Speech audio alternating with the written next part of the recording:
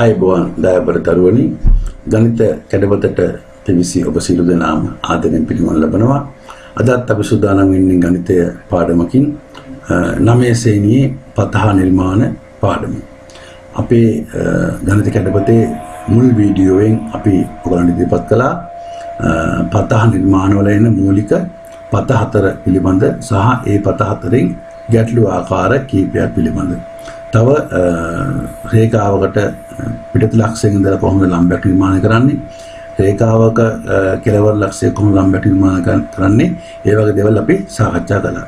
අද අපි කෝණ නිර්මාණය සහ ඒ ආශ්‍රිත ගැටළු කීපයක් අපි සාකච්ඡා කරන්න සූදානම් වෙනවා. අපි එනම් පළමුවෙන්ම බලමු සරල රේඛා ඛණ්ඩයක ලම්බ සමච්ඡේදකය නිර්මාණය කරන්න කොහොමද කියලා. සරල රේඛා ඛණ්ඩයක් කියන්නේ මොකද්ද? සරල රේඛා කොටසක්. તો ලම්බයක් කියන්නේ මොකද්ද? අංශක 90ක්. සමච්ඡේදකය කියලා කියන්නේ අංශක 90ක් රේඛාවකට ගහලා එම රේඛාව කොටස් දෙකකට බෙදෙන රේඛාව නිර්මාණය කරන්න. බලමු කොහොමද කරන්නේ කියලා. අපි මුලින්ම සරල ධාරයක් ගන්නවා. සරල ධාරයක් අරගෙන රේඛාවක් අඳ ගන්නවා. සෙන්ටිමීටර් 8ක් දිග රේඛාවක්. ඊට පස්සේ මම ගන්නවා කව කටුව අරගෙන මම රේඛාවේ A ලක්ෂය කේන්ද්‍ර කරගෙන AB රේඛාවේ මධ්‍ය ලක්ෂයට වඩා වැඩි දුරක් අරගෙන මම ඡාප පේන ආකාරයට AB ට ඉහළින් සහ පහළින් ඇඳ ගන්නවා. ඇඳගෙන ඊට පස්සේ එම ඡාප රේඛා දෙක මේ විදිහට යාකර කරන්න ලබනවා. යා කරගත්තම ඒ උඩ AB ට උඩ කැපෙන ලක්ෂය C කියලා ගත්තොත් පහළ ඡේදන වන ලක්ෂය D කියලා ගත්තොත් AB හා CD ඡේදනය වන රේඛා දෙක T වලදී ඡේදනය වෙනවා කියලා ගත්තොත් කෝණමානය සුලෙන් ඔබන්න පුළුවන් ATC කෝණයයි CTB කෝණයයි ATD කෝණයයි BTD කෝණයයි මැන්නොත් අංශක 90ක් කියලා ඉතාම පැහැදිලි. ඒ වගේම AT මනගත්තොත් TB මනගත්තොත් ඒ රේඛා දෙකක් දිගින් සමානයි කියලා ඔයගලන්ට පැහැදිලි වෙනවා. එහෙනම් අපිට කියන්න පුළුවන් ඉතාම පැහැදිලිවම CTB අංශක 90යි CTA අංශක 90යි ඒ වගේම AT සමානයි TB. එහෙනම් AB සරල රේඛා ඛණ්ඩයේ ලම්බ සමච්ඡේදකය CD වෙනවා. ඉතාම පැහැදිලි. අපි යමු ගැටලුවකට සෙන්ටිමීටර් 5ක් දිග සරල රේඛා ඛණ්ඩයක් අඳින්න. එම සරල රේඛා ඛණ්ඩයේ සිට සෙන්ටිමීටර් 3ක් දුරින් පිහිටි ලක්ෂවල පතය නිර්මාණය කරන්න. දැන් අපි ආපහු මතක් කරගන්න ඕනේ පත මූලික පත හතර. මම මෙතන මතක් කළොත් අපි ගත්තොත් පළවෙනි පතය අචල ලක්ෂයකට සමුදරින් පිහිටි ලක්ෂයක පතය. මොකද්ද? වෘත්තයක්. ඊළඟ දෙවෙනි එක අචල ලක්ෂ දෙකකට සමුදරින් පිහිටි ලක්ෂවල පතය. මොකද්ද? ලම්බ සමච්ඡේදකය. ඊළඟට රේඛාවකට සමුදරින් පිහිටි ලක්ෂවල පතය. එම රේඛාවට සමාන්තරව සරල රේඛාවක්. ඊළඟට සමාන්තර නොවූ රේඛා ඛණ්ඩ දෙකකට සමුදරින් පිහිටි ලක්ෂවල පතය. එම රේඛා දෙක මගින් සෑදෙන කෝණේ කෝණ සමච්ඡේදකය. එහෙනම් මෙතන කියන සෙන්ටිමීටර් 5ක් දිග සරල රේඛා ඛණ්ඩයකට තුනක් දුරින් පිහිටි ලක්ෂවල පතය. එහෙනම් මේ කියන්නේ පැහැදිලි සමාන්තර සරල රේඛාවක් කියලා පැහැදිලි. අපි බලමු කොහොමද ඒක අඳින්නේ කියලා. මම සරල ධාරයක් අරගෙන තියෙනවා. මම මේකේ ඉරකුත් ගහගත්තා. ගහගෙන මම ගත්තා මොකද විහිද චතුරාස්‍රය එක ධාරයක් සරල ධාරයේ ස්පර්ශ වෙන ආකාරයට. ඊට පස්සේ මම ගන්නවා ලක්ෂයක් සෙන්ටිමීටර් 3ක් තුලින් ලක්ෂයක් ගන්නවා. ඊට පස්සේ මම සරල විහිද චතුරාස්‍රයේ සරල ධාරයේ දිගේ දකුණු පැත්තට මේ ආකාරයට තල්ලු කරනවා. තල්ලු කළා ආපහු මම ලක්ෂයක් ගන්නවා අර ගත්තු දුරින්ම. ඒ ගත්තු දුර අපි සෙන්ටිමීටර් 3ක් කියලා කියමුකෝ. එතකොට ඊට පස්සේ රේඛා දෙක ඒ ලක්ෂ දෙක යා කරනවා. යා කළාම එම රේඛාව වань පැහැදිලි අර මුලින් අඳගත් රේඛාවට සමාන්තර වූ රේඛා ඛණ්ඩයක් සෙන්ටිමීටර් 3ක් දුරින් පිහිටි. එහෙනම් මේ රේඛා දෙක සමාන්තර වූ සරල රේඛා දෙකක්. එහෙනම් පතය සමාන්තර සරල රේඛා දෙකක්. තාම පැහැදිලි. අපි යමු තව ගැටලුවකට. සෙන්ටිමීටර් 6ක් දිග PQ සරල රේඛාව. 6ක් දිග PQ සරල රේඛාව P සිට 6ක් දුරින්ද Q සිට 5ක් දුරින්ද වූ C ලක්ෂයේ පිහිටා ඇත. C ලක්ෂයේ පිහිටීම සහ C සිට AB ට ලම්බකයක් අඳින්න. එම ලම්බකයේ අඩිය M ලෙස දක්වන්න.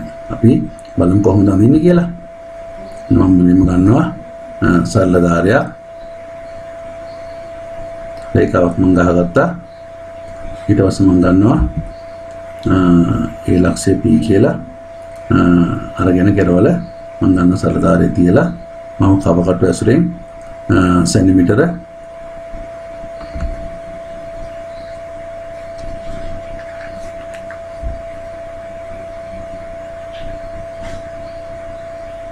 හයක් ගන්නවා. හරි. සෙන්ටිමීටර හයක් ගත්තා. ඊට පස්සේ මම සරල රේඛා ඛණ්ඩයක ලකුණු කළා. මේ ආකාරයට ලකුණු කරගන්න පුළුවන්. දැන් මෙතන ලකුණු කරගත්තා. ආයි මම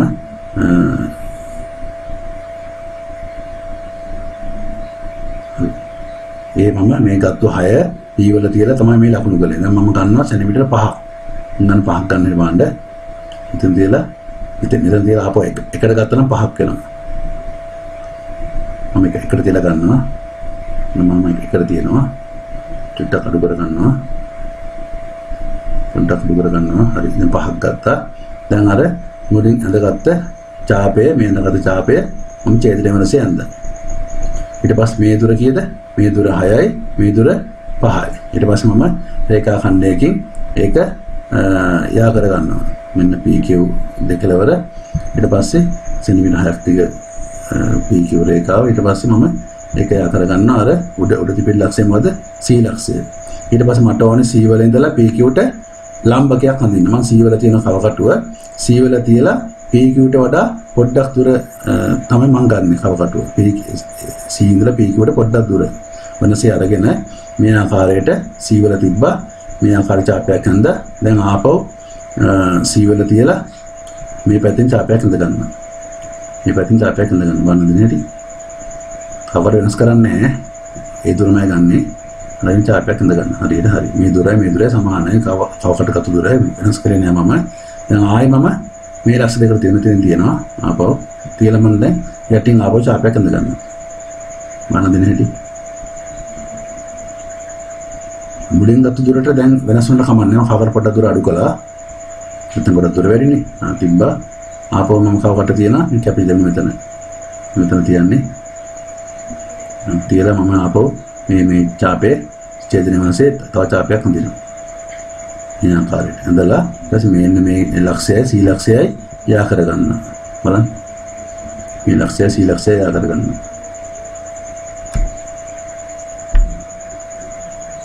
හරි. අන්නව තමයි නා PQ-ට අඳින ලම්බකය. එනං ඒ ලම්බකයේ අඩිය මම ගන්නවා M කියලා. PQ රේඛාව 6ක් දිගයි. P වල ඉඳලා මම ගත්ත සෙන්ටිමීටර 6ක්. ඒ දුර ගත්ත කොහොමද? කව කට්ටේ ඡාප දුරක් ගත්තා. ඊට පස්සේ මම කව කටට 5ක් ගත්තා. Q වල තියලා 5න් ඇඳා. එහෙනම් මේ ලක්ෂය C. එතන C වල කව කට්ට තියලා මේ දුරට වඩා මේ දුරට වඩා වැඩි දුරක් අරගෙන කව කට්ට මම මේ ලක්ෂය ඡේදනය කළා. ඊට පස්සේ ඒ ඡේදන ලක්ෂයෙන් ඉඳලා මම ආපහු ඡාප මේ පහලින් ගත්තා. එතකොට මේ මුල ගත්ත ඡාප දුරට වඩා මේ ඡාප දුර අසමාන වුණා කියලා ප්‍රශ්නයක් වෙන්නේ. ඊට පස්සේ මේ රේඛාව යා කළා PQ ඡේදන ලක්ෂය M.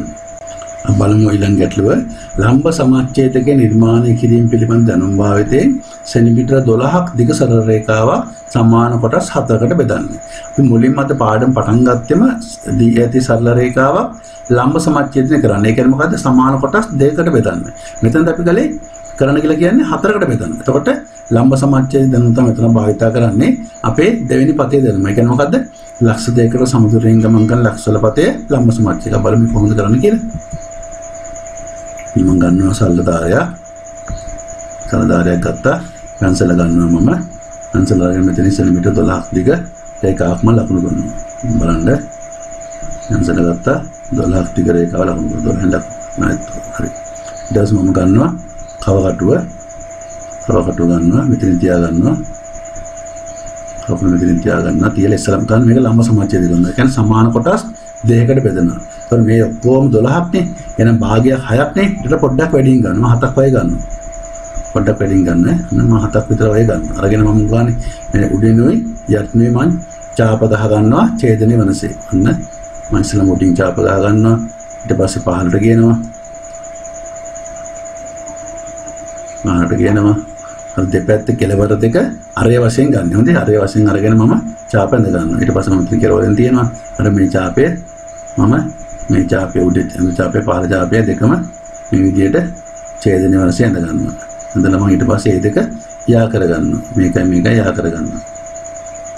බලන්න යා කළාම හරියටම 6 හරහා එන්න ඕන. බලමු වෙනවද කියලා. හයිට වෙනව නේද? නෝ නේද? right. දැන් මම ආපහු කවකටුව මෙන්න මේ ලක්ෂයේ තියෙනවා. එතකොට මැද ලක්ෂයේ 3නේ. 3ට වඩා පොඩ්ඩක් වැඩියෙන් ගන්නවා. මම කරන වැඩේ කවකටුව කියනවා.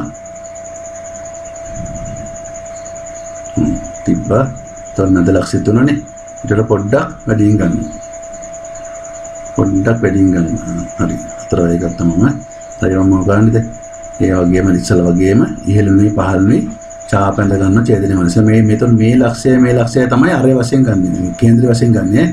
අරේ තමයි මම ගත්තේ 4ක් කියලා. මේ මෙදට වඩා පොඩ්ඩක් වැඩියෙන් ගත්තා. මෙතන ඡේදනය වෙන්නේ උඩින් ඇඳ ගත්තා. පහලින් ඇඳ ගන්නවා. දැන් කව කට්ට මෙතන තියෙනවා මෙතන තියෙන කව කට්ට මෙතන. හරිනේ. හරි. දැන් මම මේ ඇඳගත්ත චාප දෙක ඡේදනය වෙනසේ ඇඳ ගන්නවා. නැවත චාප දෙක. හරි. යටේ ඡේදනය වුණා. දෙකත් බලන් ඡේදනය වෙනසේ. හරි. දැන් මේ දෙක යා කරගම් බලන්න. මේකයි මේ ලක්ෂය යා කරගම්. ඊට පස්සේ මේ ලක්ෂයේ ඉඳලා මේ ඇඳගත්ත විදිහටම මම චාප ඇඳ ගන්නවා. බලන්න මේ ලක්ෂයයි නෝන්න ඉහළින් ඇඳගත්තා පහළින් ඇඳගත්තා කවකට දැන් ආයෙ මෙතන තියෙනවා. මේ දෙක ඇඳ ගන්න. මෙතන චාපයක් කපනවා. මෙතන චාපෙත් ඡේදනය වෙනසේ ඇඳ ගන්නවා. හරි. ඒක ඡේදනය වුණා. මේ දෙකත් ඡේදනය වුණා. හරි. දැන් යා කරගමු.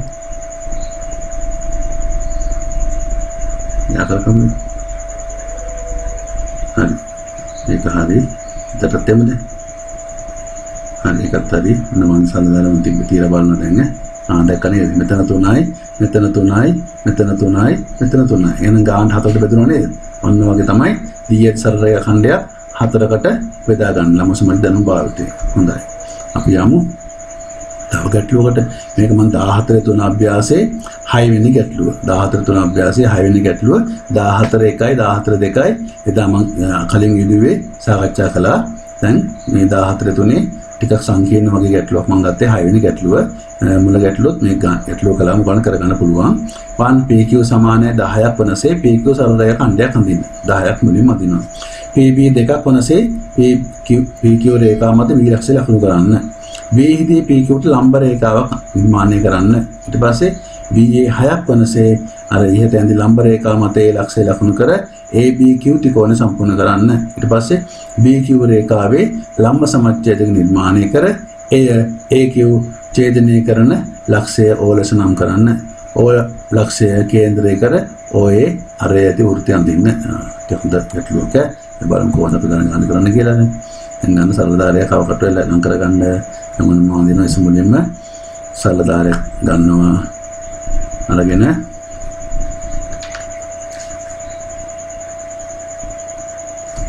සෙන්ටිමීටර් 10ක් මම ඇඳ ගන්නවා. හරි නේද? 10ක් ඇඳලා 10ක් ඇඳලා දැන් මම ගන්නවා කවකටුව.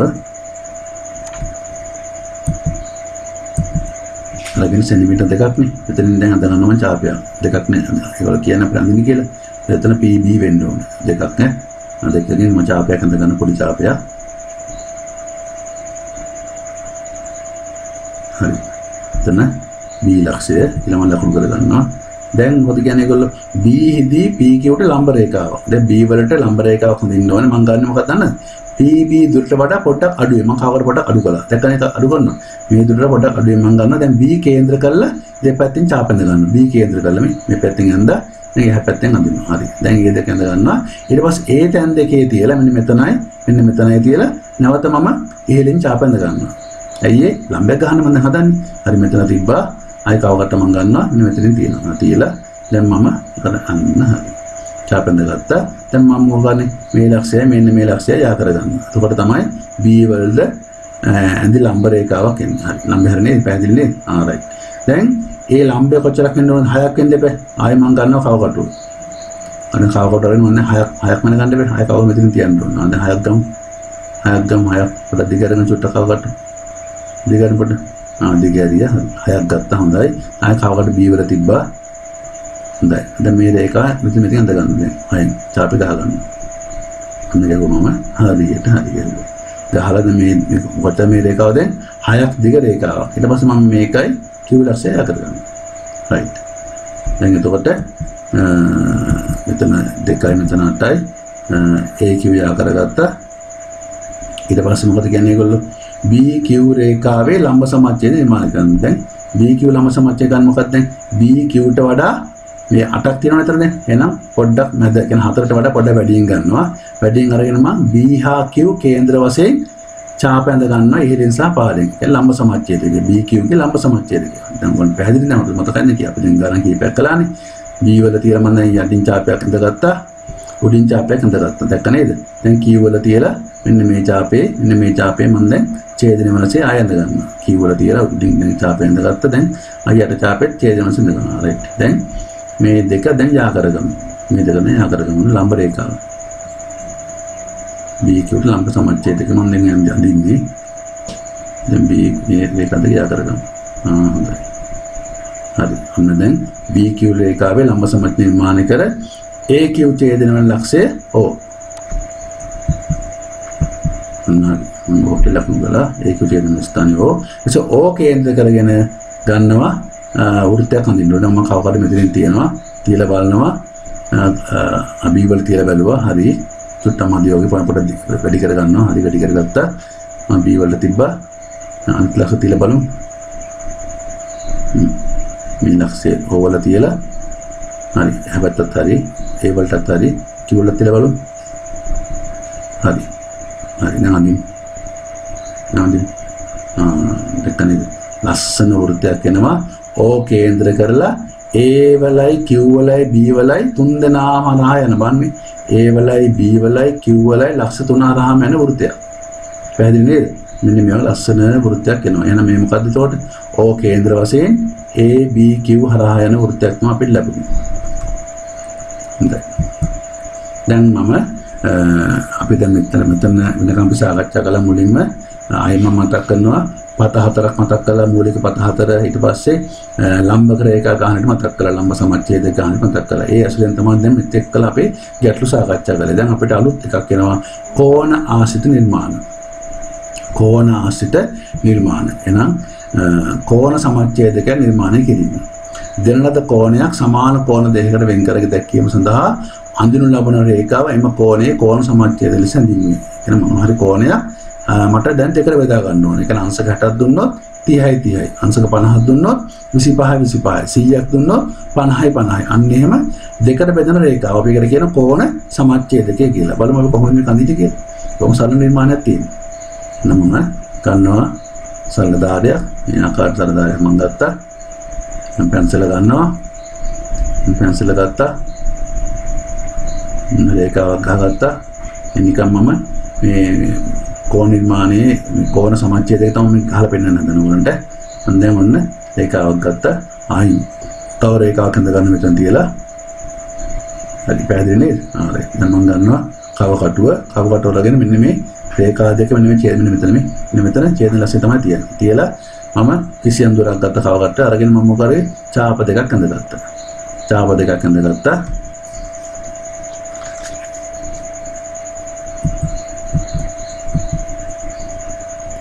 ඒ ඡාප දෙක කේන්ද්‍ර වශයෙන් අරගෙන මෙන්න මෙතනයි කේන්ද්‍ර වශයෙන් අරගෙන ආපහු මම ඡාප දෙකක් හඳගත්තා. එතකොට ඒ ඡාප දෙක ඡේදනය වෙනවා H ලක්ෂයේදී. එහෙනම් BH මම යාගලා. එහෙනම් BH කියන්නේ කවුද? ABC කෝණයේ කෝණ සමච්ඡේදකය. කවුද BH කියන්නේ? ABC කෝණයේ කෝණ සමච්ඡේදන. මම කෝණ මාන ගෙනලා මම ඔන්න බලන්න චෙක් කරලා බලන්න මේ. මෙතන කෝණේ බලන්න මේ. මෙතන කෝණේ බලන්න මේ කෝණේ මේ කෝණේ බලන්න කීයද කියලා. අංශක කීයද?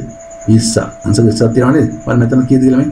20 ඉඳන් 40ට එතනත් 30යි. එහෙනම් මෙතනත් 30යි, මෙතනත් 30යි. එන අංශක 40 කෝණය දෙකට බෙදුවා. දැක්ක නේද? හරියටම පැහැදිලි මේ. මෙතන 20යි, මෙතන 20යි. එන 40 කෝණය මම සමච්ඡේද කළා. මේකට කියන්නේ මොකද්ද? කෝණ සමච්ඡේදකය.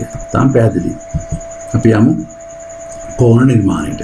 මාතෘකාව කෝණ නිර්මාණයට. මෙතනදී සියලුම කෝණ නෙවෙයි තෝරාගත් කෝණ කීපයක් අපි නිර්මාණය කරන්න තමයි දැන් සූදානම් වෙන්නේ. මුලින්ම අංශක 60. අංශක 60 කෝණ නිර්මාණය දැන් ඇවිල්ලා කෝණමානය අපි පාවිච්චි කරන්නේ පාවිච්චි කරන්නේ මොකද්ද? සල්ල ධාරයයි කවකටුවයි. මානවකදී මැජික් වගේ තමයි. අංශක 60ක් නිර්මාණය කරන්න පුළුවන් කවකටුවයි. ඔන්න සල්ල ධාරයක් මම ගත්තා. සරල රේඛාවක් ගහගත්තා. දැන් මම ගන්නවා කවකටුවට මෙතන කේන්ද්‍රය වශයෙන් තියලා කිසියම් මුදුලක් ගන්නවා. කිසියම් මුදුලක්. ඒක තමයි කොච්චර ගත්ත ප්‍රශ්නයක් නැහැ. කිසියම් මුදුලක් මම ගන්නෙ. අරගෙන මේ රේඛාව ඡේදනය වෙනස යන බලන්න හොඳින් හිටියයි. මේ රේඛාව ඡේදනය වෙනසේ ඉහළට ඇඳ ගන්න චාපය. මේ රේඛාව ඡේදනය වෙනස. ඊට පස්සේ කවකටු දුර වෙනස් කරන්නේ. ඒ දුරම අරගෙන මෙන්න මෙතන අර කැපෙන තැන රේඛාව කැපෙන තැන තියලා ආයෙ මම රේඛාව කපා ගන්නවා. ඊට පස්සේ මම මේ දෙක යා කර ගන්නවා. අන්න දැන් මෙතන බලන්න මම කියන කෝණමානය මාන අංශ 60යිද කියලා. මාන 60යිද කියලා මෙතන. මාන 60යිද මාන මෙතන කීයද හරියටම අංශ 60 නේද? හරියටම අංශ 60. එහෙනම් ඔන්න අංශ 60 නිර්මාණය කරන විදිය. ආයෙ බලන්න සරලය ඛණ්ඩයක් ඇඳා කවකටුවේ මොකද මෙතන තියලා චාපයක් ඇඳගත්තා. ඒ චාප දුරම ආයෙ මම මෙතන තියලා අර චාපය මම ඡේදනය වෙනසේ රේඛාවක් ඇඳගත්තා. ඊට පස්සේ සරල රේඛාවක් කරන ඒකයි මේක යා කරගත්තා. ඔන්න අංශක 60. අංශක 60 කෝණ නිර්මාණය කරපු විදිය. දැන් මම යනවා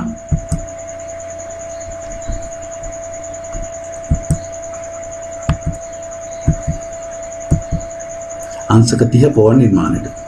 අංශක 30 කෝණ නිර්මාණයත් ඊටාම් පැහැදිලි අංශක 60 නිර්මාණය කරලා සමච්ඡේද ගන්න තමයි. සමච්ඡේද කරන කියන්නේ මොකද්ද? දෙකට බෙදනවා. එතන අංශක 60ක් දෙකට බෙදුවම අංශක 30යිනේ. බලන්න කොහොමද කරන්නේ කියලා.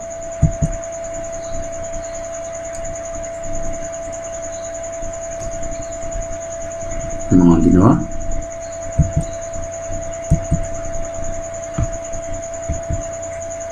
සලදාරයක් ගත්තා.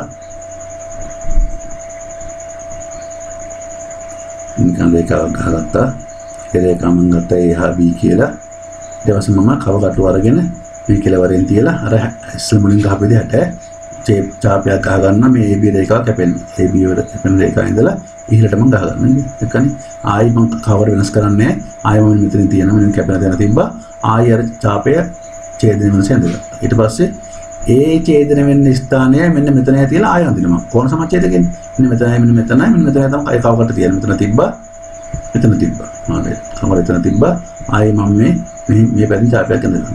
මේ පැත්තෙන් චාපයක් අඳිනවා. තියලා ආයි මෙතන කවකට තියනවා. තියලා ලයින්කට චාපේ ඡේදන වෙනස ඇඳලා. මුලින් විතර චාපෙන් ඉන්න දෙකම සමාන වෙනවා. හරි දැන් ඡේදන වුණා නේද? එතන මේ ඡේදන වුණා. දැන් මෙන්න මේකයි මෙන්න මේ ඉලක්කය යා කරගන්න. හරියටම අංශක 60 දෙකට බෙදුණා. හරිනේ. අන්න කෝණ සමච්ඡේදකයේ අංශක 60 දැන් බලමු මනලා කෝණ මනෝන් දැන් ගෙනාවා. අන්න 1 හයිට මන් අංශ කීයද තියෙන්නේ? අංශක 30යි. එහෙනම් අංශක 30 නිර්මාණය. අංශක 60 ගත්තා 60 සමච්ඡේද කළා. හරියටම අංශක 30යි. හරි නේද? පැහැදිලි නේද? හරි. එහෙනම් අපි යමු.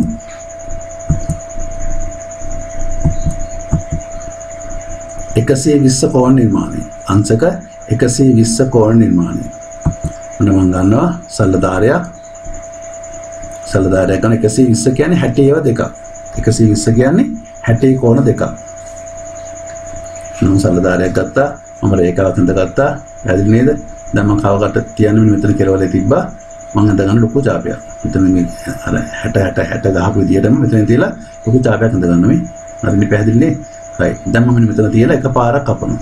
එකපාරක් කැපුවම කීයද? මෙතන තියන්නේ. මෙතන තියලා එකපාරක් කප ගන්න. එකපාරක් ඡේදන වෙනසෙන් දැන් කීයද? අංශක 60යි. ආයෙ එතන තියෙනවා. කවකට ආයෙ එතන තියලා ආයෙ මේක ඡේදන වෙනසෙන් දෙන්නේ. අන්න හරි. ආයෙ ඡේදනවා කියන්නේ මෙතන 60යි, මෙතන 60යි, 60ව දෙකයි. එහෙනම් කීයද? 120යි. දැන් මෙන්න මේ ලක්ෂයයි, මෙන්න මේ ලක්ෂයයි යා කරගන්න. හරි. අංශක 120. අංශක 120. මාන හරිද කියලා? හරි නේද? මේ කීයද තින්නේ? මෙතන 100, 110, 120. හරි නේද? 120යි. අංශක 120යි. ඊට පස්සේ අංශක 90 නිර්මාණය. 90 නිර්මාණය මම ක්‍රම දෙකක් උගන්වන්න කියලා දෙන්නම්. බලමු එහෙනම් පළවෙනි ක්‍රමය කීයද කියලා. කොහොමද කරන්නේ කියලා. ඔන්න සල්ලදාරේ මම ගත්තා. පෙන්සලක් ගත්තා.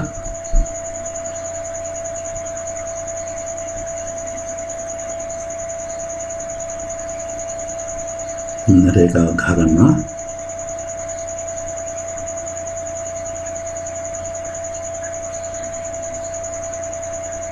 දැන් මම මෙතන තියලා මෙන්න මේ ලක්ෂ්‍ය ඔස්සේ තමයි දැන් අංශක 90 ගන්න යන්නේ නිකන් තාපයක් ගහගත්තා. හරි. ඉතින් නම් අංශක 90 ගන්න. මෙතන තියලා මොකක්ද මම දැන් ලම්බ සමච්ඡේද කලාව වගේ දැන් දෙපැත්තෙන් පොඩි චාපු තුනක් ගන්න. කවකට පොඩ අඩු කරගත්තම දැන් මෙතන තියලා දෙපැත්තෙන් පොඩි චාපු තුනක් ගහ ගන්න. මෙතන ගහ ගන්නවා. ඒ දුරම අරගෙන මෙහා පැත්තට ගහ ගන්නවා. කවකට වෙනස් කරන්නේ දුර. හරි. මෙතන තියලා කවකට කරපුව ගන්නවා. මෙතනින් ආයෙ ඡේදන වෙනස ගන්නවා. දැන් ඕන සමච්ඡේද කරන්න යන්නේ. ඒ නිර්මාණයෙන් තමයි. දැන් මෙතන තියලා කවකට පොඩ වැඩි කරගන්නවා මම. මෙතන තියලා මම වැඩි කරගන්නට වැඩි කරලා දැක්කන්නේ වැඩි කරලා. දැන් මෙන්න මෙතන තියෙනවා මෙතන තියෙනවා. තියලා මම දැන් මේක නිකන් ලම්බ සමච්ඡේද කරන නිර්මාණ තමයි කරන්නේ. මෙතන තියලා මේ හැරින් තමයි චාපෙන් දෙගන්න මෙහෙට. යන්න. හරි. හයිට මෙන්න මේ ලක්ෂය උඩින් වෙන තමයි චාපන් දින්න ඕනේ. මේ ලක්ෂය උඩින් වෙන්නේ. ඊළඟ මෙතන තිබ්බා අර මම වේද ඡේදන වලින් හඳගත්තා. දැන් මෙන්න මේ ලක්ෂය මෙන්න මේක යා කරගන්නවා. මේකයි මේ ලක්ෂය යා කරගන්නවා. හරි නේද? බලන්න අංශක 90ද කියලා. බලන්න අංශක 90ද කියලා. කොහොමද මම කියන හරිනේ? හරියටම කියද? අංශක 90යි. ඔන්න අංශක 90 නිර්මාණය කරන සරලම ආකාරය. මම තවත් ආකාර කොහොම කියලා දෙනවා. එකම දෙක මතක තියාගන්න. ක්‍රම දෙකෙන් කොයි ක්‍රමයක කළත් නිවැරදි. මම ගන්නවා සරලධාරයක්. දැන් මම විතර නිර්මාණය කරන්නේ අංශක 60 උපයෝග කරගෙන. අංශක 60 ගන්නවා. ආය 60ක් ගන්න 120යි. බලන්න කොහොමද කරන්නේ කියලා. මම කවකට ගන්නවා. අරගෙන මම දැන් මෙතන තියලා අංශක අර 60 නිර්මාණය කරන එකට අවශ්‍ය මම නිර්මාණ තමයි කරන්නේ. ලොකු චාපයක් හඳ ගන්නවා. ඒලා එකපාරක් ඡේදනය වෙනස හඳ ගන්න. මෙතන තියලා එකපාරක් මේ රේඛාව කපා ගන්නවා. මේ හැටි. කියන්නේ අංශක 60ක් නෙවෙයිනේ. මම ගත කවරද වෙනස් කළේ නෑ. එකම දුර ගත්තේ. හරි. ඔන්න 60යි. ආයි මම මෙතන තියලා ආයි පාරක් කපා ගන්නවා. ඒක කීයද 60 2යිනේ 120යි. උන්ට බලන්න 120යි. ඊට පස්සේ මෙතන 60යිනේ. මෙතනත් 60යිනේ. මේ දෙක 60නේ. මේ 60 සමච්ඡේද කරනවා. එතකොට කීයද 30යිනේ. ඔන්න බලන්න මම කරන වෙලේ. ඒක මෙන්න මෙතනයි තියලා ආයි මම මෙන්න මේ උඩින් අඳගන්න චාප දෙක. මෙන්න මේ හරි උඩින්. තවකට මෙතන තිබ්බා. මේ හැරින් චාපයක් ගන්න. බලන්න දෙන්නේ. අන්න අඳගත්තා. හරි චාපයක් ගන්නලා ආයි මම මෙතන තවකට තිබ්බා මෙතනින්. හරිනේ. මේ දුන්න තිබ්බා. හරි. තිබ්බා අර චාප් මම කපා ගන්නවා. ඡේදනය වුණා. දැන් ඒකයි මේකයි යා කරගන්න. ඒ කීයද? හරියටම කීයද?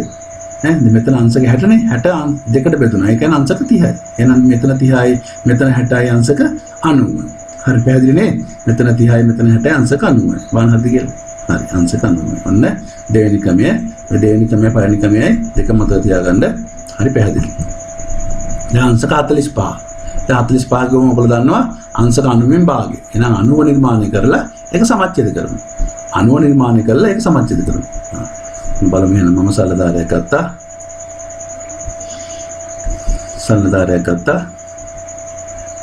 පැන්සලෙන් මම රේඛාවක් ගහගත්තා. දැන් අංශක 90 තව නිර්මාණය කරන්න සූදානම් වෙනවා. අංශක 90 කවකට ගත්තා. ලක්ෂයක් ගන්න කිසියම් ලක්ෂයක්. මෙතෙන් තමයි දැන් අංශක 90 ගන්න යන්නේ. කවකට පොඩ්ඩක් මාඩු කරගන්නවා. චුට්ටක් අඩු කරලා මෙතන ලක්ෂයේ තියෙන කේන්ද්‍ර කරගෙන මම දෙපැත්තෙන් චාප දෙකක් අඳ ගන්නවා. ඒ චාපයක් අඳ දකුණු පැත්තෙන් ආයෙ වම් පැත්තෙන් තව චාපයක් අඳිනවා. දුර වෙනස් කරන්නේ නැහැ කවකටුවේ. දුර වෙනස් කරන්නේ නැහැ. හරි ඊට පස්සේ අඳ ගන්නවා. ආයෙ ඒ තැන් දෙකේ තියලා මෙතන ඉහළින් අඳ ගන්න චාප දෙකක්. ඒතකොට කියන අංශක 90යි. අන්න බලන්න දැන් ආපහු මේ ලක්ෂ දෙක තමයි කේන්ද්‍ර වශයෙන් තියාගන්නේ. මේ ලක්ෂයයි මේ ලක්ෂයයි. කවකට වැඩි කරනවා. චුට්ටක් අදින්න කැපෙන්නේ නැහැ. පොඩ්ඩක් වැඩි කර ගන්න කවකට. වැඩි කරලා මේ හරියේ චාපයක් අඳ ගන්නවා. ආයෙ මෙතන ගන්න කවකට. ආයෙ චාපයක් කැපෙනසේ ඡේදනය වෙනසේ අඳ ගන්න ආපහු චාපයක්. හරි. හොඳයි. දැන් ඒ ලක්ෂයයි මෙන්න මේකයි ආකලම් කීයද? අංශක 90යි. මේකයි ආකලම් කීයද? අංශක 90යි. අද යකට කමු.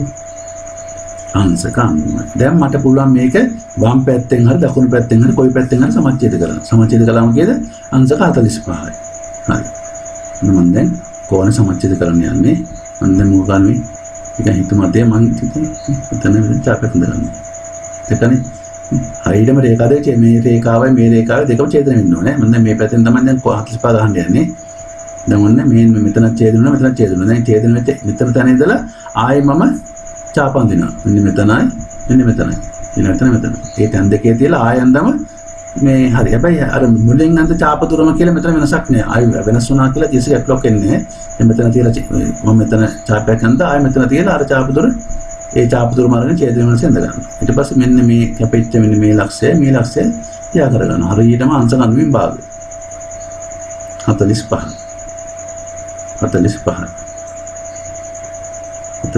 බාන හරිද කියලා කොනමාන මෙතන හයිද කොනමාන මෙතන මේ ශීර්ෂය මේක හරියට සම්පාත වෙන්න ඕනේ.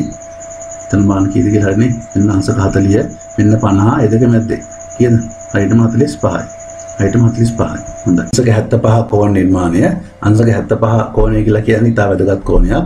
මේකත් කරන්න පුළුවන් අංශක 90 වගේම ක්‍රම කීපයක් තියෙනවා. මම එක් ක්‍රමයක් සාකච්ඡා කරනවා.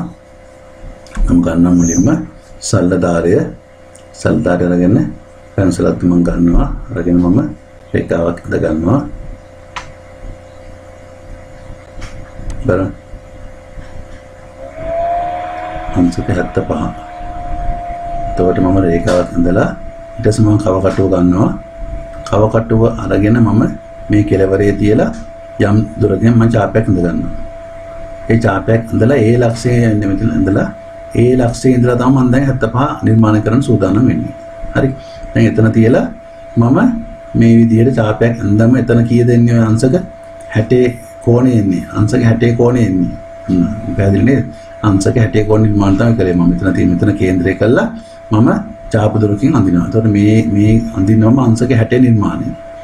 ඊට පස්සේ මම ඒ දුරම කව කට්ට ඒ දුරම වෙනස් නොකර ආයි මම මෙන්න මෙතන කේන්ද්‍රය වශයෙන් තියලා ආයි මම මේ අඳපු රේඛාව ඡේදනය වෙනසේ රේඛාවක් අඳොත් මෙතන කීයද අංශක 60යි. ආයි මම එතන කව කට්ට තියලා ආයි මම අඳොත් කීයද? තව අංශක 60යි. ඒ කියන්නේ ඔක්කොම 120යි. දැන් මේ ලක්ෂය ඡේදනය කළා මම මෙතන සමච්ඡේද කළොත් කීයද? මෙතන අංශක 60යිනේ. ඒක දෙකට බෙදුවම අංශක 30යි. එහෙනම් මෙතන අංශක 30ක් මට එනවා. ඒ 30යි මෙතන 60යි අංශක 90ක් එනවා. ඒ කියන්නේ මේ 90ක නිර්මාණය මම මේ ආයෙ කරන්නේ. හොඳේ? බලන්න ඉන්නකො. දැන් මෙතන තිබ්බත් කේන්ද්‍ර වශයෙන් තියලා චාපයක් අඳලා ආයෙ ඒ දුරම ගත්තා මෙතන තියලා ආයෙ චාපයක් මම අඳිනවා. දැන් මේ ලක්ෂයයි යා කළාම ඔය අංශක 90ක් තමයි මට ලැබෙන්නේ. අංශක 90ක්. එතන අංශක 90ක් ලැබුණා මෙතන අංශක 60යිනේ. එතන අංශක 60යි. මෙතන අංශක කීයද පුතේ? අංශක 30යි. එතකොට මේ අංශක 30 මම සමච්ඡේද කරනවා. මේ අංශක 30ම සමච්ඡේද කරනවා බලන්න. මෙන්න මෙතන මම කව කටුව තියෙනවා. තියලා මම මේ උඩින් චාපයක් අඳ ගන්නවා. ආයෙ මම ඒ දුරම ගන්නවා වෙනස් කරන්නේ. මෙතන තියලා ආයෙ මම අර අඳපු චාපය ඡේදනය වෙනසේ ආයෙ මම අඳ ගන්නවා. ඊට පස්සේ ඒ ලක්ෂයයි මේ ලක්ෂයයි යා කරගන්නවා. මේ අඳපු මෙන්න මේ ඡේදන ලක්ෂයයි මේකයි යා කරගන්නවා. කීය දෙන්නේ? අංශක 75 එන්න ඕනේ. මෙතන 60යිනේ. 60යි මෙතන අංශක 15යි. එහෙනම් මෙතන මම අංශක 30න සමච්ඡේද කළේ. බලමු කොරමාන තියලා. මෙන්න 70, මෙන්න 70, මෙන්න 80, මෙන්න මැද රේඛාව. හරියටම ගියද? 75යි. හරියටම ගියද? 75යි. අංශක 75 නිර්මාණය. දැන් ඔය මා නිර්මාණය කළේ අංශක 60ක් අරගෙන ආය 60ක් කරන එක සමච්ඡේද කළා 90ක් අරගෙන 90 මෙතන මේ අංශක 30 සමච්ඡේද කළා. ওই විදිහට බැරිද මට මේ මෙතන මේ කෙලින්ම මේ 90 ගහලා දෙපැත්තෙන් සමච්ඡේද කළා 70 ගන්න බැරිද? පුළුවන්. ඔය මම කරපු නිර්මාණයෙම ඒකත් කරලා බලන්න මේ නිර්මාණය. දැන් අපි කීපයක් කොන වෙන සාකච්ඡා කළා. ඒ මොන සාකච්ඡා කළේ අංශක 60 නිර්මාණය කළා අපි අංශක 30 නිර්මාණය කළා 120 නිර්මාණය කළා 90 නිර්මාණය කළා 45 නිර්මාණය කළා 75 නිර්මාණය කළා. දැන් අංශක 15 කියන්නේ මොකද්ද? අංශක 30න් භාගය. එන අංශක 30 ඉඳලා ආය සමච්ඡේද කරන්න. 105 කියන්නේ 90යි තව 15කුයි. 135 කියන්නේ 90යි තව 45කුයි. එහෙනම් මේ 135න් භාගය මේ 105න් භාගය. ඔය සමච්ඡේද කළාම මේ ක්වොන්ට් එක ලබා ගන්න පුළුවන්. එන මේ ක්වොන්ට් එක අඳින්න උත්සාහ කරන්න. දැන් මම යනවා දෙන්නද කෝණය පිටපත් කරන්න. ඒ කියන්නේ මට දීලා තියෙන ඕනම විශාලත්වයෙන් යුතු කෝණයක් ඒ කෝණෙම කිසිම අංශකයක්වත් අඩු වෙන්නේ නැති වැඩි වෙන්නේ නැතුව නිර්මාණය කරන්න පිටපත් කරන්න. මම ඒකට කියන කොපි කරන්න කියලා. මේ කෝණය මෙතනින් මම දැන් කොපි කරන්න යන්නේ. බලමු කොහොමද කරන්න කියලා.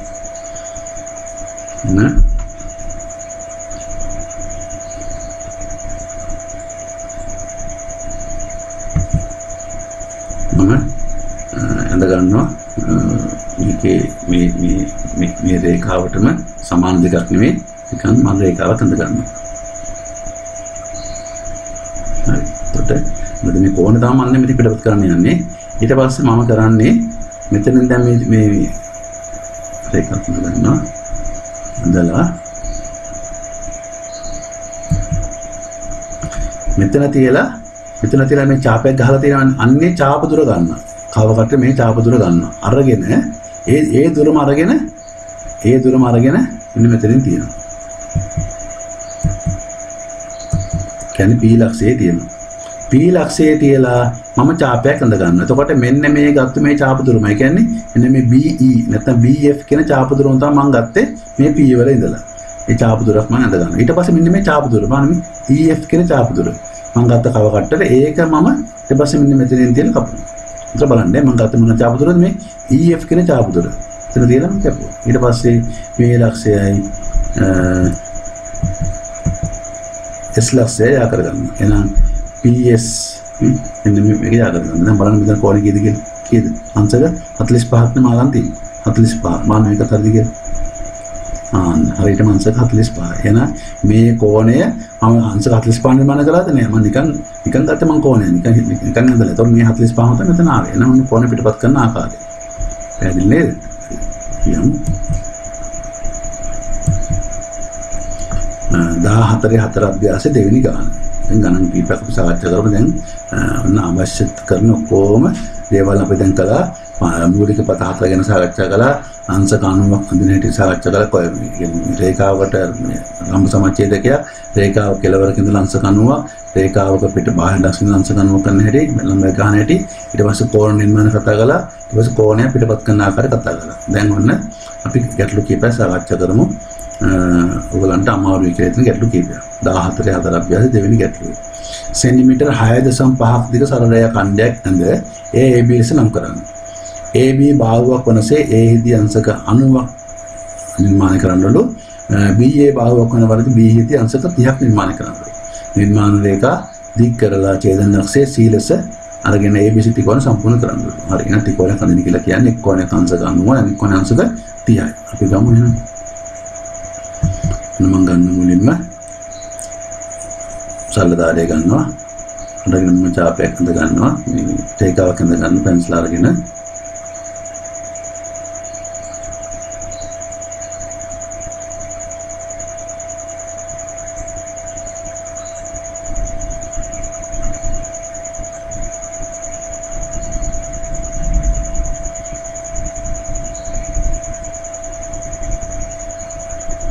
මම කව කටුව අරගෙන කව කටුව මෙතන කෙලවරේ තියලා මම ගන්නවා හරියටම 6.5. ඒ 6.5ක් ගන්න 6.5 ගන්න කියලා කියන්නේ ඒගොල්ලෝ. ඊට පස්සේ මම එතනින් පොඩි චාප දෙකක් අඳ ගන්නවා. හරි. කව කටුවෙන් අරගෙන මම අඳකට රේඛා ඛණ්ඩේ මැද හරියම තැනක තියලා අඳ ගන්න චාපය. බලන්න. හරි. දෙගත්තා. ආයෙ කව කටුව ආයෙ මෙතන තියෙනවා අනිත් පැත්ත මාරු කරනවා. තියලා මේ පැත්තෙන් ආයෙ මම පොඩි චාපයක් ගන්නවා. ඒතර මේ දුරම කීයද? මේ දුර 6.5යි.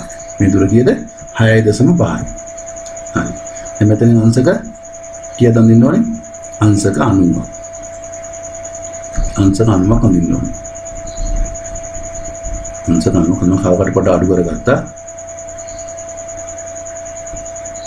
අඩු කරලා මම මොකද කළේ? මෙතන මේ පැත්තනුයි මම චාප දෙකක් අඳගත්තා.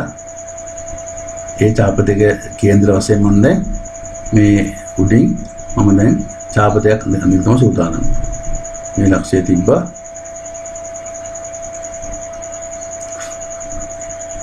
ඊට පස්සේ මම මේ චාප දෙකක් අඳගත්තා. ඊට පස්සේ මේ චාප ඡේදන ලක්ෂයයි මෙතන ලක්ෂයයි මම යා කරගන්නවා. හරි. එතන කීයද මට දැන් ආය අංශක 90යි. අංශක 90යි.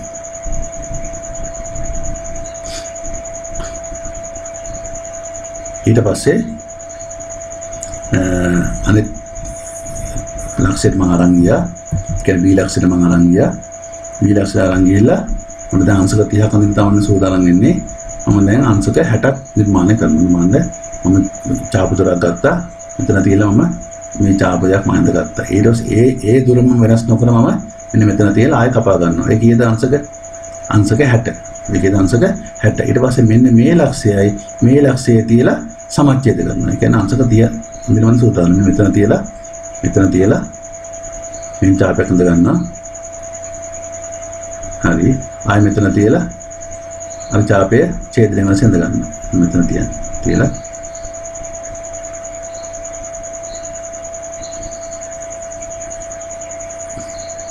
ඊට පස්සේ මේකයි මේ ලක්ෂයයි යා කර ගන්නවා. යා කරගත්තම මෙතන අංශක කීයද? අංශක 30යි. මෙතන අංශක 30යි, මෙතන අංශක 90යි. මෙතන අංශක 30යි, මෙතන අංශක 90යි. එතකොට මේ ලක්ෂය කවුද? C ලක්ෂය. ඔන්න ABC ත්‍රිකෝණය. මෙතනින් අංශක 90ක් හඳගත්තා. මෙතන අංශක 60 ගහලා ඒක සමච්ඡේද කළා. සමච්ඡේද කළා මෙතනින් අංශක 30ක් හඳගත්තා. ඔන්න ABC ත්‍රිකෝණය. බොහොම සරල ගැටලුව. 14 4 අභ්‍යාසයේ 4 වෙනි ගැටලුව රූපයේ දැක්වෙන ත්‍රිකෝණ නිර්මාණය කිරීම සඳහා පහත නිර්මාණය කරන්න. සෙන්ටිමීටර් 7ක් දිග සරල රේඛා ඛණ්ඩයක් ඇඳ එය PQ ලෙස නම් කරන්න.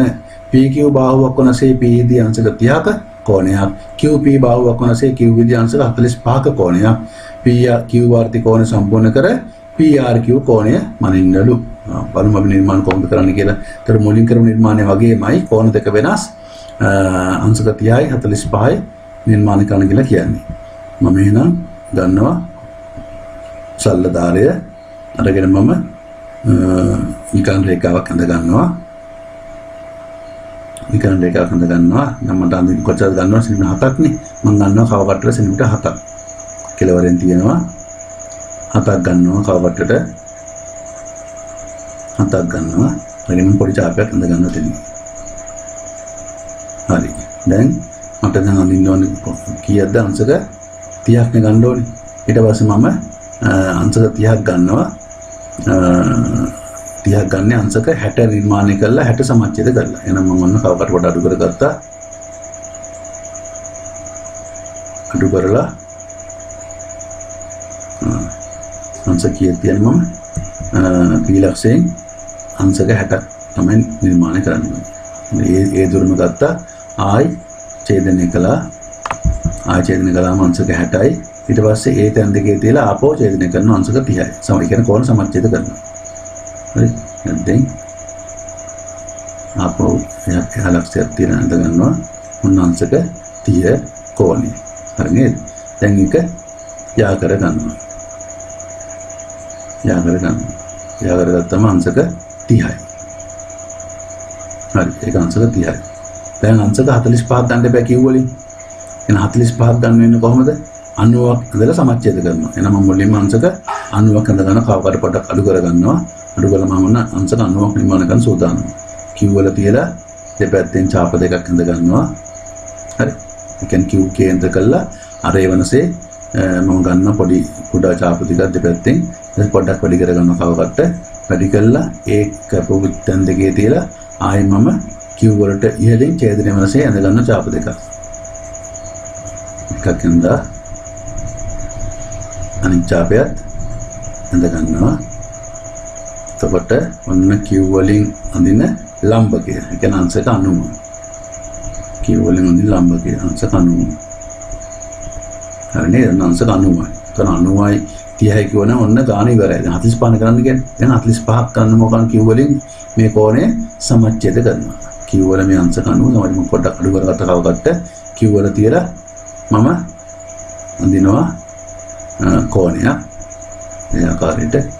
හරිනේ. දැන් ඊට පස්සේ ඒ කෝණේ කැපෙන තැන් දෙක තියලා මම ආයෙ නැවත කෝණයක් අඳිනවා. PQ රේඛාවයි අර ලම්බ රේඛාවයි කැපෙන තැන් දෙකේ තියලා මම එක ඡාපයක් අඳිනවා. ආයෙ අර ලම්බකේ කැපිච්ච තැනට ආයෙම කවකට අරන් යනවා. ඊළඟ ආයෙ මම මේ ඡාපය අඳ ගන්නවා. හරි. කපගත්තනේ. හරි. ඡේදනය වුණා. දැන් ඒ ඡේදන ලක්ෂයයි Q යා කරනවා.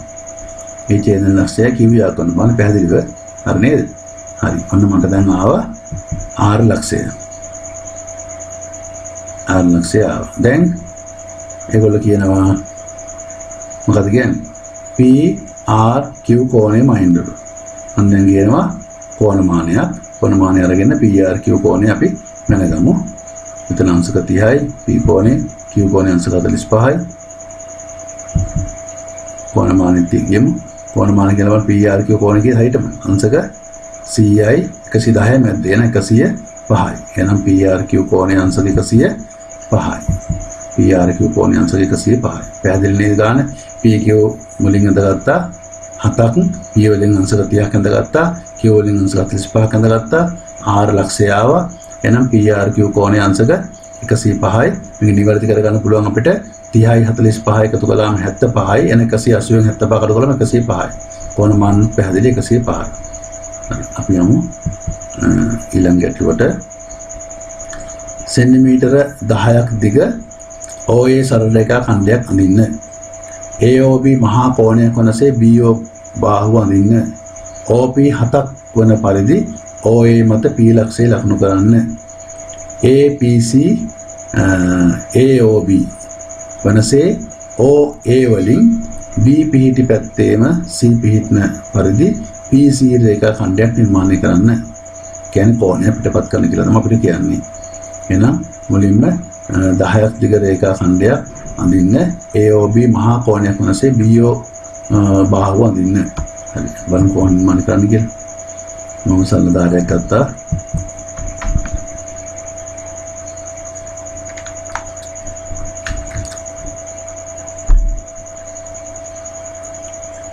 සරලදාරය ගත්තා.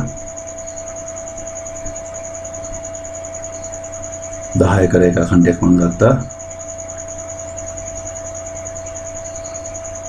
ඊට පස්සේ AOB මහා කෝණයක් වනසේ BO. හරිනේ මහා කෝණයක් නේද? හරි. මහා කෝණයක් වනසේ මම ගත්තා.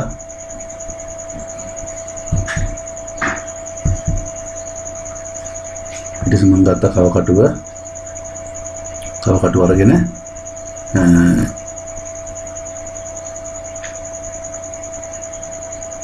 කීයද කියන්නේ ඒගොල්ලෝ OP 7ක්. එහෙනම් මම කවකට අරගෙන 7ක් ලකුණු ගන්න ඕනේ. හරිනේ 7. හරි. අන්න එතන ලක්ෂය කවුද? P ලක්ෂය. හරි. P ලක්ෂයක් ගත්තා. ඊට පස්සේ OA මත P ලක්ෂය පිහිටෙව්වා. APC කෝණයයි AOB කෝණය සමාන වෙන්න ඕන. මම දැන් මොකන්නේ AOB කෝණයට ඡාපයක් අඳ ගන්නවා නේ. AOB කෝණය මම අඳ ගන්න ඡාපයක්.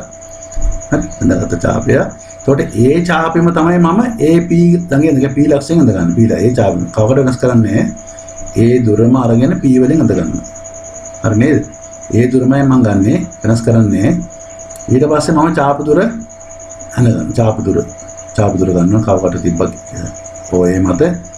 ඊට පස්සේ කවකට පොඩ්ඩක් මම දික් කරලා අර OB රේඛාව කැපුණු ස්ථාන ඡේදන ස්ථාන ගන්නවා. දුර ගත්තා. ආයි මම තියනවා අර රේඛාවේ අර OA රේඛාවේ ඒ කැපිච්ච ස්ථානේ කවකටුව OA රේඛාවේ අන්න තිබ්බා. දැන් අර ඡාපේ ඡේදනය වල සඳ ගන්න. ඔන්න කෝණය පිටපත් කරනවා. පැහැදිලි නේද?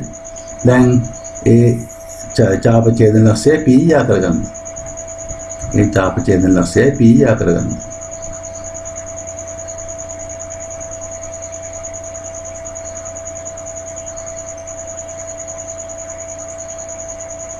හරි. කෝණය පිටපත් කියලා තමයි ඔය කලේ. එතකොට ඒක තමයි PC රේඛාව වෙන OB රේඛාවට සමාන්තරයි. අනුරූප කොන සමානනේ. එහෙම ගන්න පුළුවන්. හරි. නවසන් ගැටලුව ඕනෑම සුළු කෝණයක්. ඒ 14 අභ්‍යාසයේ 6 වෙනි ගැටලුව ඕනෑම සුළු කෝණයක් නැද KLM ලෙස නම් කරන්න. KLM LMN වෙනසේ n ලක්ෂය K පිහිටි පැත්තේම පිහිටන පරිදි L ට සමාන කෝණයක් M පිටපත් කරන්න. LK හා MN රේඛාවල ඡේදන ලක්ෂය P ලෙස නම් කර PL හා PM දිගමන ලියන්න. හරි. එකත් බලමු එහෙනම් කොහොමද අපි කරන්නේ කියලා. එහෙනම් ඕනම සුළු කෝණයක් නැද KLM ලෙස අහුරු කරන්න. මම එහෙනම් සුළු කෝණයක් අඳිනවා. සරලදාරිය අරගෙන සුළු කෝණයක් කියන්නේ අංශක 90ට අඩු ඕනෑම කෝණයක්. 90ට අඩුවෙන් එන්දන හරි 90ට අඩුවෙන් සුළු කෝණයක් කියන්නේ මම නිකන් අංශින 8ක් දිග එකක් මම ගත්තා. ගාන කියන්නේ නේ ඒගොල්ලෝ. එහෙනම් 8ක් දිග එකක් කරගෙන මම සුළු කෝණයක් අඳ ගන්නවා. හරිනේ මගේ සුළු කෝණය. 90ට අඩුවේ නේද? හරි. ඊට පස්සේ ඊට මම ලකුණු ගන්නවා KLM ලකුණු කළා. ඊට පස්සේ මම දැන් කරන්නේ මොකද්ද? MLK නැත්නම් KLM කෝණය අර මම ඡාපය ඇඳගත්තු විදිහට ඡාපයක් ඇඳ ගන්න ඒ ඡාපෙම M වල තියලා M කේන්ද්‍ර වශයෙන් ඇඳ ගන්න ඒ ඡාපෙම වෙනසක් කරන්නේ අන්න හරි ඒ ඡාපෙම ඇඳ ගන්නවා ඇඳලා ආයි ගන්නවා අර ඡාප දුර ආයි ගන්නවා අර ඡාප දුර කවකට වරන් ගිල්ලන් බලන්න හරිනේ ඡාප දුර ගන්නවා ඡාප දුර ගන්නවා හරි ඒ ඡාප දුර ආයි අර ඡේදන ලක්ෂය තියලා අන්න හරි තියලා ඡාපෙත් අන්න ඇඳ ගන්නවා දැන් කෝණේ පිටපත් වුණා දැන් ඒ ඡේදන ලක්ෂයයි M ලක්ෂයයි යා කරගන්නවා ඒ ඡේදන ලක්ෂයයි M ලක්ෂයයි යා කරගන්නවා හරි අන්නේ ඡේදන ලක්ෂය කවුද P එහෙනම් LPM තමයි අපේ ත්‍රිකෝණය මම කෝණමානය අරගෙන මම පෙන්නනවා අන්න බලන්න මොකද ගන්නේ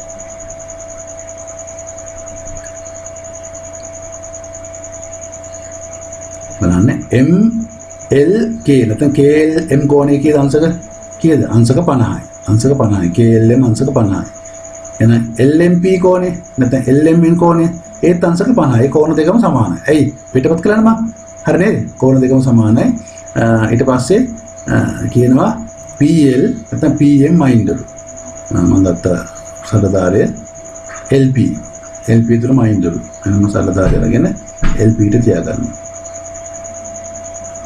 LP දුර මෙන්න තමයි සෝදානම් ඉන්නේ LP දුර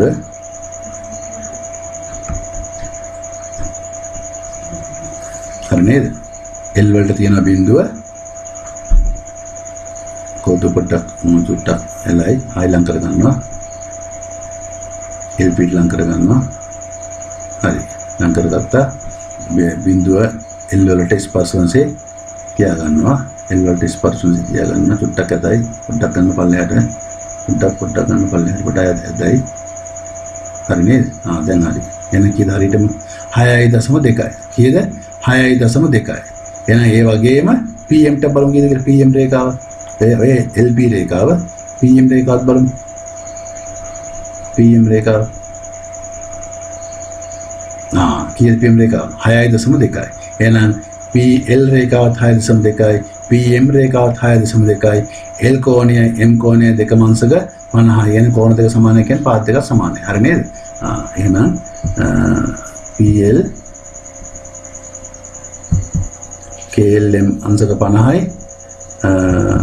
LMN කෝණය අංශක 50යි PL නැත්නම් PM රේඛා දෙකම 6.2යි හොඳයි ඔය අපි සාකච්ඡා කළේ 14 අභ්‍යාසයේ 6 වෙනි ගැටලුව දැන් අද අපි සාකච්ඡා කළා රේඛාවක් ලම්බ සමච්ඡය කරන්නේ කොහොමද ඊට පස්සේ කෝණ නිර්මාණය අංශක 60 කෝණය අංශක 30 කෝණය අංශක 90 අංශක 45 අංශක 120 අංශක 75 ඊට පස්සේ සාකච්ඡා කළ කෝණයක් පිටපත් කරන ආකාරය ඒ ඇසුරෙන් තමයි අපි ගැටලු ටික සාකච්ඡා කරේ 14 එතකොට 14 3 සහ 14 4 අපි සංකීර්ණ ගැටලු ටික ඔක්කොම සාකච්ඡා කළා දැන් ඔයගලන්ට 14 සීළු අභ්‍යාස ටික සම්පූර්ණ කර ගන්න පුළුවන් එහෙනම් මම බලාපොරොත්තු වෙනවා ඔයගලන්ට අවශ්‍ය දැනුම ලැබුණා කියලා එහෙනම් පතහ නිර්මාණ පාඩම මෙතනින් අවසන් කරනවා ඔබ සැමට සුබ දවසක් ආයුබෝවන්